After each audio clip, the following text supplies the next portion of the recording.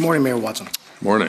My name is Brendan Miller. I am counsel for Afternoon. Freedom Corp, which is an organization that represents the protesters that were in your city in January and February 2022. Just going to get set up here.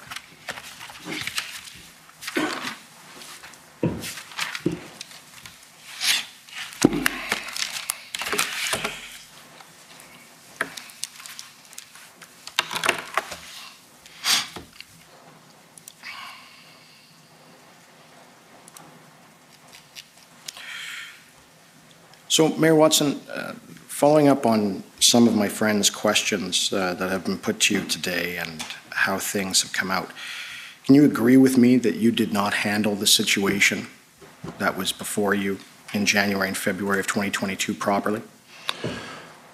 No, I think I would characterize it as, given all of the information and the circumstances, we did the best we could, which obviously was not good enough. Okay.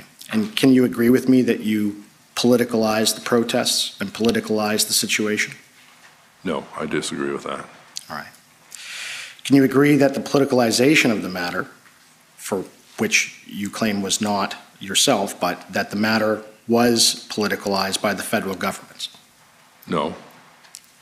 Do you agree that making any of the protests a political issue in the governance level created problems? No. All right. Can you agree with me that the following governments and agencies handled this matter properly? First, the Government of Ontario. Ultimately, yes, they did handle it properly, but it took some time to get to that stage. Okay. And the Ontario Provincial Police. The same. And the Ottawa Police Service.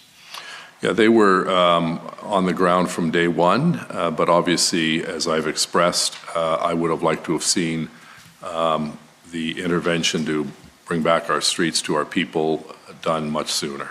Right. And so you've said that they were on the ground from day one, right? That's right. They were the jurisdictional police service. Right. And as the mayor of a town, you don't have or of a city, you don't have the security clearance or the clearance to know what the actual operational activities are of a police agency, correct? Well, it's not a security clearance matter. It's a matter that there's a separate autonomous organization called the Ottawa Police Services Board that has full jurisdiction over policy and governance of the police board and the hiring and firing of 4 key officers. And that is their responsibility. The only direct link that the city has, as you may know from the Police Services Act, is that we approve or reject the budget of the police board. Right. So I'm going to take you back. So I'll just be more narrow. So during the protests, you did not know what the operational activities were of the Ontario Provincial Police, correct? I wouldn't know what their operational activities were, but they were coming under the jurisdiction and responsibility of the Ottawa Police Service. But again, I was never made aware of the operational plan, nor was I given the specific time that it was going to be launched, because it would be outside my jurisdiction. You could put 2 and 2 together and you started to see more police arrive. You knew it was happening imminently, but I didn't have the specific date, nor should I. Right. And so you saw certain uniformed officers arrive, right, from the Ontario Provincial Police? Well, I don't know if all of them were in their uniform. There were lots that were plainclothes, I suppose, but I saw a lot of OPP officers in Ottawa when we finally got to that 1,800 number, that's for sure. You didn't know how many officers really the Ontario Provincial Police had here from January 26th until the invocation of the Emergencies Act, did you? Well, our chief said that on average we had about 50 to 55 police officers from OPP at different stages on a daily basis. All right. But nowhere near the 1,500 that the Solicitor General referred to on one day. And so just in summary, you had, with respect to their operational plans and what they were doing and everything that the police were up to, you did not know what they were doing, either the Ontario Provincial Police or the Ottawa Police Service, right? They didn't tell you because they couldn't. Well, there's church and state. You know, there's a separation. The Police Services Board is autonomous under provincial legislation, and even the board itself, and I sat on the board for a number of years, but even the board itself does not have the ability to direct the chief on an operational matter. So if they wanted to get together and say, pass a motion, we want you to go and, take care of speeders on Carling Avenue for the next 2 months, that would be ruled out of order. It's not appropriate. Right. So I just want to make it very clear, and I'd just like you to answer this question, if you don't mind. The Ontario Provincial Police and the Ottawa Police Service did not and could not update you on their actual operational plans, correct? Not on the operational plans, but obviously we received information in terms of their discussions with other police services in terms of securing those resources in the nation's capital. Now, you used to be the communication director for the Speaker of the House and Federal Parliament, is that correct? That's correct. And you then became a member of Provincial Parliament? No, I became a member of City Council. And then a member of Provincial Parliament after that? No, then Mayor. Then Mayor, and then a member of Provincial Parliament after that? No, then President of the Canadian Tourism Commission. Well, congratulations, but at some juncture, you became a member of Provincial Parliament, correct? You got it now. All right. Thank you very much. And when you became that member of Provincial Parliament, it was with the Liberal Party of Ontario at the time, is that correct? Correct. And you then became the Minister of Municipal Affairs and Housing from October 30th, 2007? Yes. And you held that office until January 12th, 2010? Correct. And the Minister of Municipal Affairs, that's the ministry that oversees the City of Ottawa and all of our municipalities under the Municipalities Act, right? Well, the minister is responsible for the acts. I'm not the overseer of municipalities, but they are my, I suppose, client, if you could put it that way, that any municipal issue I was responsible for in Cabinet. Right, but you're very familiar, of course, then, because you held that office with the Municipal Act, correct? I am, yes. Right, and you'd also be familiar with that as the mayor of a city? Yes. All right. And the current Minister of Municipal Affairs, and at the time of the protest, was Mr. Steve Clark, correct? Correct. And the City of Ottawa, like all municipalities across the country, it's a creature of statute that exists at the behest of the provincial legislature, is that correct? Yes, constitutionally. Yes, and you agree that if Provincial Parliament of Ontario wanted to, they could set out how they want Ottawa to be governed and can basically do what they wish in that regard, right? Pretty much. Yeah. And you can agree with me that the City of Ottawa is treated the same by the Government of Ontario as any other municipality in Ontario, aren't they?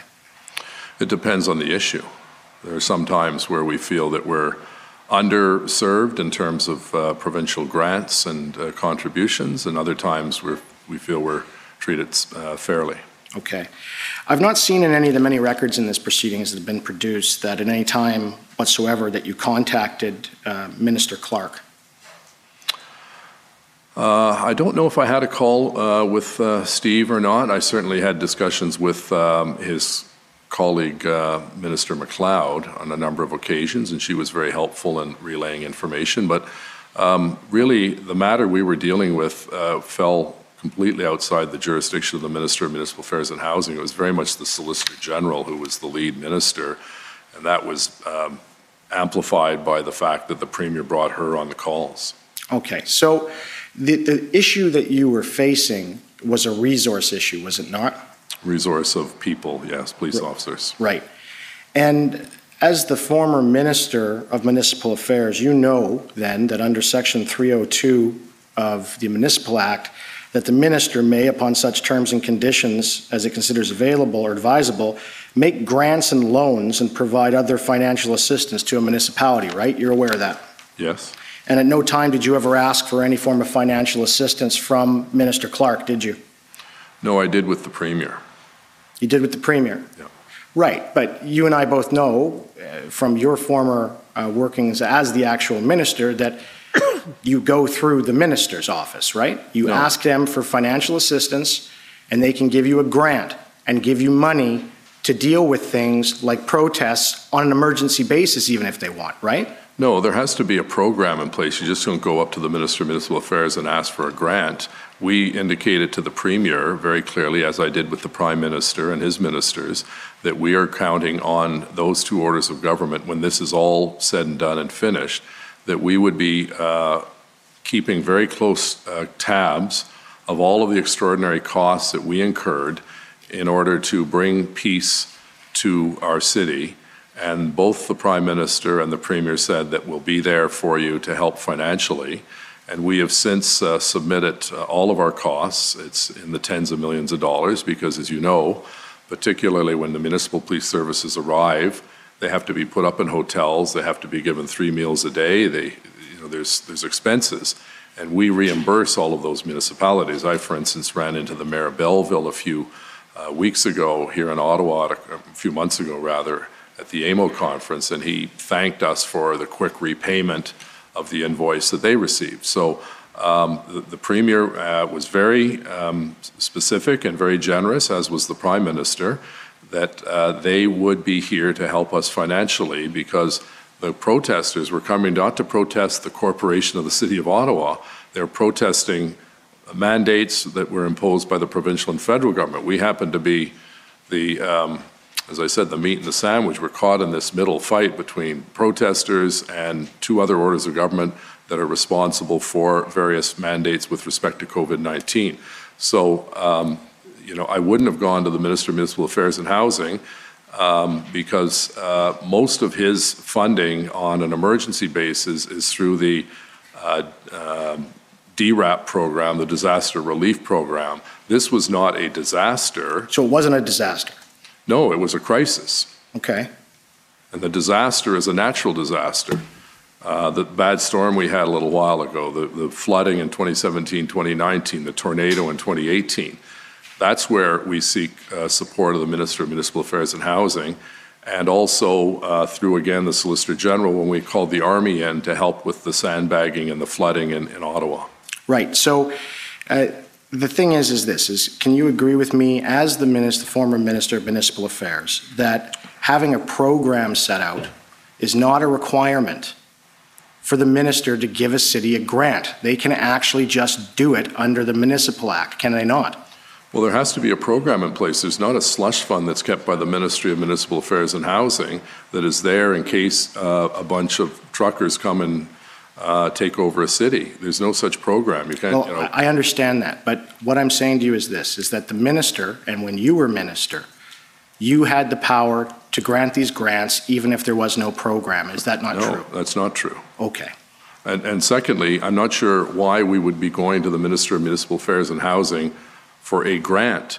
All we were asking for was the compensation to make us whole, to ensure that we received after the whole situation had been resolved, to make sure that we had the necessary receipts, and our treasurer is very good at this, along with the CFO of the Ottawa Police. All of the costs were incurred. I think the figure was, and I stand to be corrected, well over $36 million in costs. So that is being worked on now. The City of Ottawa then had adequate financial funds to deal with the protest? Yes, we did. We have healthy reserve funds. So the only issue was actually getting bodies, right? Well, getting bodies, yes, but also having the Emergencies Act so that we could get tow trucks and we could have a plan in place that once the police moved in, we could actually move those trucks that refused to move and tow them to a central location. I just got something you said. You said you wanted the Emergencies Act. Yes. You needed it to get the tow trucks. Well, we needed something to get the tow trucks because we were not successful. So when the Emergencies Act was introduced, and it was made clear specifically one line that towing was one of the requirements that people could not say no to, that was a big win for us in the City of Ottawa. And I take it, Mr. Mayor, that you have, of course, a relationship with probably numerous members of Parliament from your position as mayor in Ottawa, right? Correct, yes. Right. Did anybody tell you before the Emergencies Act was invoked that it was coming? No. All right. So you didn't know if you were going to get these powers or what have you were going to be ordered with respect to towing vehicles? No. When the act was introduced and my staff basically printed off a copy of the act and highlighted those sections that we could use. The one that caught my attention the first was the towing capacity to clean up the situation in Centretown and Byron Market. So you do know, and you've already mentioned that, of course, the Ottawa Police Service Board is independent of the police service, the Ottawa Police Service, and they have no ability to order operational sort of orders or bylaws, right? Yes, they don't pass bylaws, but And as the former Minister of Municipal Affairs, you also know that, of course, the province of Ontario and the Premier and the ministers at the provincial level, they have no ability to order the OPP to do anything with respect to resources either. that's correct. Right. So you know these two things, right? And you knew them at the time. Yes. Right. And it would have been the commissioner of the OPP that would be making those decisions, right? Yes, he was in contact with Chief Slowly. Right. And at no time, and that's Mr. Thomas Carrerick, is that correct? That's correct. Right. And you agree with me that at no time while you were looking for these resources, did you contact the commissioner of the OPP to outline what you wanted, right? No, that would be inappropriate. That would be inappropriate. To contact an OPP officer. He's the commissioner of the OPP. What's the difference? You're okay with having contact with the Prime Minister of the country, but you're not okay having contact with the commissioner of the OPP to ask him for what you need. Because we have a system in place where we do not have politicians interacting directly with police officers or superintendents or commissioners. That would be highly inappropriate. That's why, as a politician, my counterpart is not the OPP commissioner, it's the Premier and the Minister responsible for the Solicitor General. So it would be highly inappropriate. During this whole period, I did not once speak to the Commissioner of the OPP or the Commissioner of the RCMP. Completely inappropriate. So, I dealt at the political level with members of Parliament, members of provincial Parliament, ministers, and the Premier and the Prime Minister. That was my role in this period in our city's history.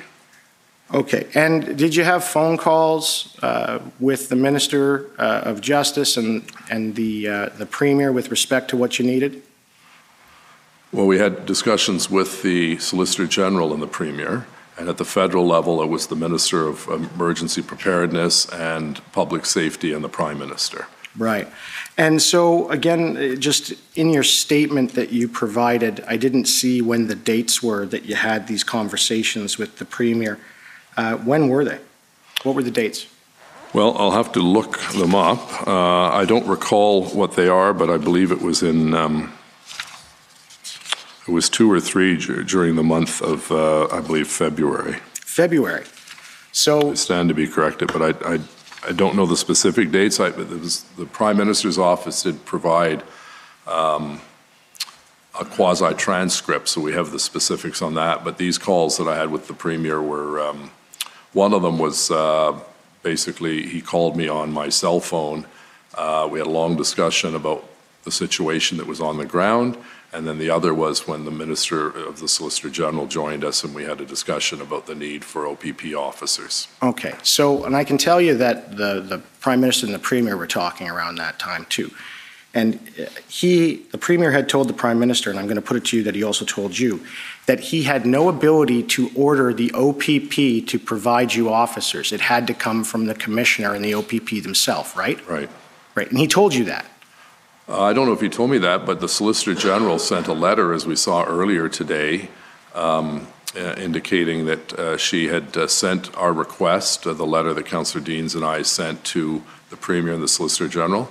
She had sent that to the Commissioner of the OPP, which is the proper route, not telling him what to do, indicating that this request has come in and to please take the appropriate action.